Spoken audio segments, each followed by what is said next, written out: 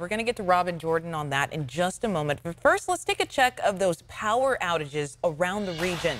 Thousands of PG&E customers in the foothills still without power at this time. Some in the dark now for more than a week as they wait for those lights to come back on. According to the PG&E website, many outages in the Nevada City area may not be restored until around 10 tomorrow night. Ouch. And Placer County declaring a local emergency on Friday after getting 8 feet of snow. The county is asking for state and federal help. At least one person has died because of severe weather.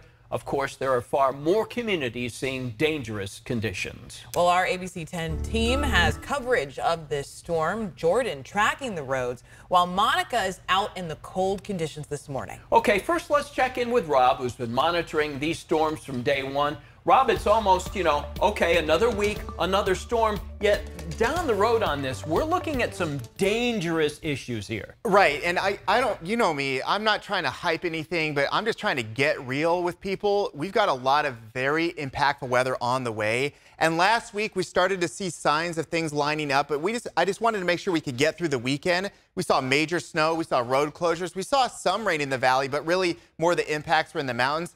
Now we're looking at impacts for everybody, because while we do see some rain later on this morning, which is just something to be aware of to get through the day, we've got a moment in time where everything slows down, rain and snow in the middle of this week, and you got to make preparations for all elevations because we've got warmer, wetter storms by the end of this week. And this means heavy rain in the valley, heavy rain in the mountains, and some flooding issues. With that said, it is a Monday. We've got temperatures in the 30s. Very little wind today. It'll pick up a little bit out of the south, 5 to 10, not a big deal, and no issues with visibility. So now it's about timing of the rain.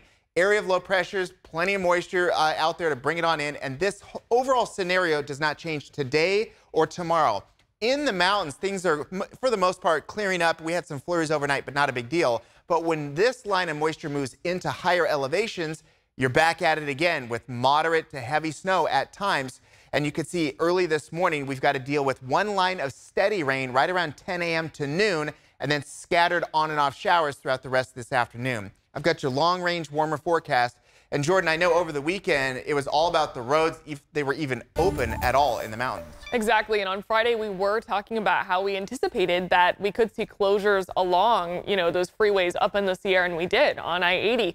And I like to show this image here. This is Highway 50 at Myers. You can actually see the buildup of snow there on the road, and also what crews have done to really plow that and make it accessible for locals. And this is obviously somewhere that many people have to go through when you go from the valley spots toward the South Lake Tahoe area. So just giving an idea of what it looks like in the Sierra. There are chain controls this morning, both directions between Placerville and Myers, from the foothills really all the way into the High Sierra toward the South Lake Tahoe area this morning. So really lots of chain controls in that area. I-80, we're seeing them from Alta all the way to State Line. It is open for all vehicles, trucks, and passenger cars as well. And now we have ABC 10's Monica Coleman. She's live along I-80 this morning. So Monica, what's it looking like in Dutch Flat right now? It looks pretty snowy out there in the roads, covered in that slushy stuff. Yeah, the snow is starting to come down this morning, and you can see behind me that they've plowed the roads, but it's still very slick out here. Just walking on foot, you can slip. So if you're in a car, you got to take it slow. Take a look. You can see these trucks have pulled over to put chains on their tires and also just to get a break.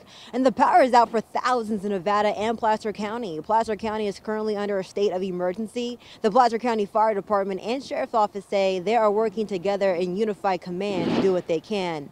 But residents we spoke to who live in Dutch Flats and across the foothills are asking for more help. They are experiencing no power, no water. They have no access to the internet and nothing. And the officials, from what we've spoken to, and the county officials, as well as calling the 211, they just keep telling everyone to go online. That's how you're going to get resources. But if they have no power and no internet, how are they supposed to access their website?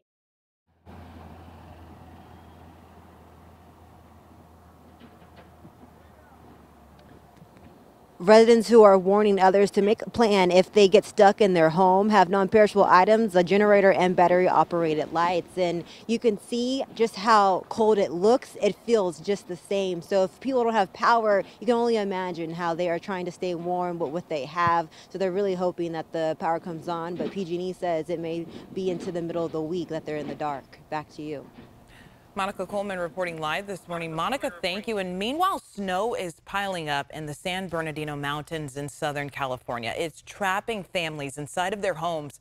A mobile home park in Crestline is seeing collapsing roofs and blockades of snow. It's so bad, several homes are now red tagged, which means they're not safe to live in at this time. People in the area are begging for help as food and resources are scarce. This place is a disaster zone. We don't need anybody that doesn't live here. We don't need any Airbnbers. We just don't need that here. We stayed up all night because we were just hearing pops and cracks. And then my stepdad, he dug out the shovel. We lost our 2 sheds. He dug out the ladder, and we spent all day taking off tons and tons of snow.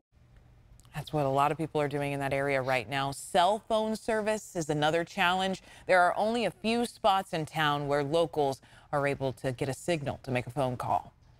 So there's a situation that's even more pressing here, and that's access to medical care. A woman in the same town has missed her last 2 chemo treatments because of unplowed roads, and now she's likely to miss a 3rd. She lives in a rural part of the county that does not have regular city services, but under these extreme conditions, she says she thought they would have sent help. They're unmaintained county roads. And under normal circumstances in the wintertime, no, they do not plow our streets. And we fully understand that. But being as it's under a state of emergency in the situation, I guess I assumed that they would send someone out and plow our road. Now, she's been told that because of where she lives, her options are to hire a private plow company, or she can ask for an evacuation, which both of those could still take days. You can find the latest information on weather, road and school closures, breaking news, and everything else on our website, abc10.com. Also on our free ABC 10 app, you can also get the hourly forecast to better plan your day.